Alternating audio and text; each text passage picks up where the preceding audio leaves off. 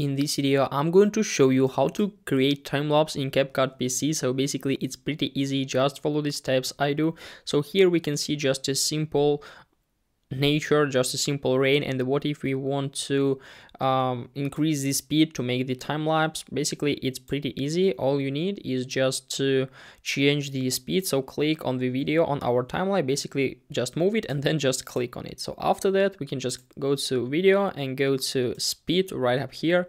So after that we can just change the number of times we want to increase our speed. After that it will look like this. But what is more interesting we can do is just to enable some keyframes. For example, let it be from here. So click on video, then go to basic, and here near position and size just click on create keyframe, and then just at the end of the video scale it to create just scaling. So now our time lapse will look like this. So it could be a little bit more interesting for the viewers or the other guys you want to show your video for.